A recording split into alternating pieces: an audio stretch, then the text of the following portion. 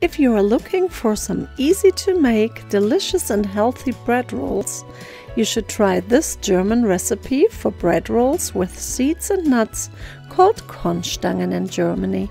The addition of seeds give these rolls a beautiful flavor and a pack of huge nutritional punch. You can use seeds that you like the best. In this video, I use sesame seeds, flax seeds, poppy seeds and sunflower seeds. Start by adding all seeds into a stand mixer bowl and then add the hot water and give it a little stir. As always, you can find the recipe in the description below this video.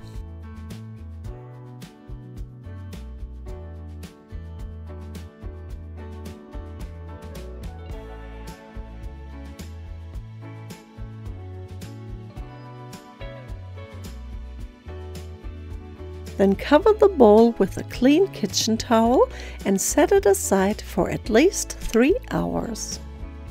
For the next step, add the all-purpose flour, rye flour, barley malt, crushed caraway and fennel seeds, walnuts, yeast, apple cider vinegar, and the quark to the bowl. Mix it briefly on low to combine, and then add the water and knead the dough on low speed for about 3 minutes and then for 5 minutes on medium speed. As you perhaps know, German recipes call for grams and milliliters, but I went through the work for you and adjust all my authentic German recipes to US standard measurements. You will notice that the dough will be a little bit sticky, like you see here. But you should be able to scrape the dough from the bowl and shape it in kind of a ball. You probably hear that a lot of people have the opinion that you need a kitchen scale for baking, because it's more accurate. Well, that's true if you are able to use the exact same flour that the recipe creator uses, and you live in the same kind of climate where the recipe was created. If not, the recipe will not be more accurate if you have grams and millimeter measurements. Cover the bowl again with a clean kitchen towel and allow the dough to rise for about 20 to 30 minutes. Baking depends a lot on the flour, and even one all-purpose flour is not the same as another all-purpose flour.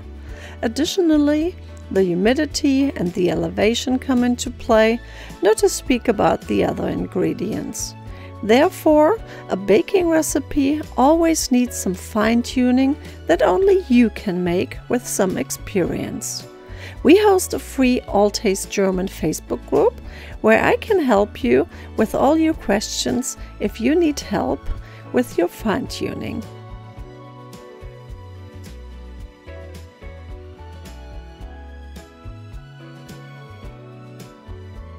After the proofing time, place the dough onto a with flour sprinkled workspace and divide it into 8 pieces.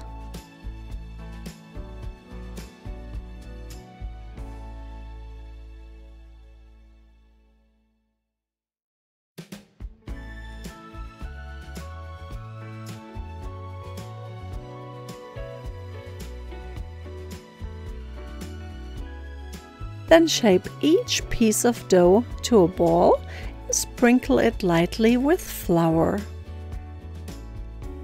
Cover the dough balls and allow them to proof for about 10 to 15 minutes.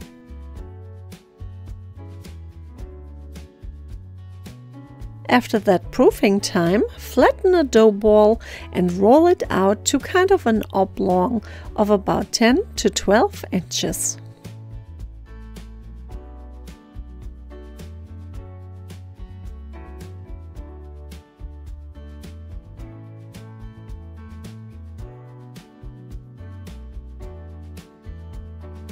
Roll the dough up from the small side and place it point side up on a with parchment lined baking sheet. And then repeat the same for all dough balls.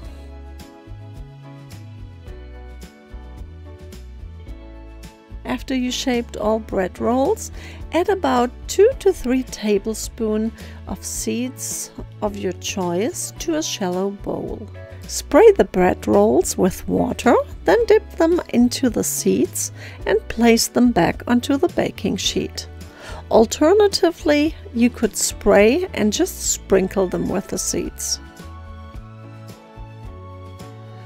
I used sesame seeds and flax seeds, but be careful with the flax seeds.